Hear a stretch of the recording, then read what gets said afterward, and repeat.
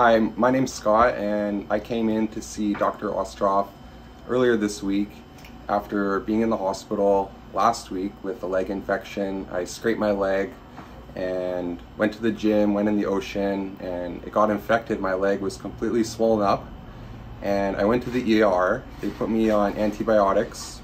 I was in bed for 4 days and the swelling hardly went down.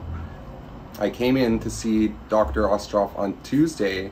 She gave me a bunch of medicine, and she hooked me up, natural medicine, and she hooked me up to an IV and did some acupuncture. Later that day, the swelling was completely gone, and now I'm back later this week because I'm feeling so good, and I want to continue the healing progress. And she also found some other things that I can work on, improve. So I'm really excited to start this journey with her. So thank you.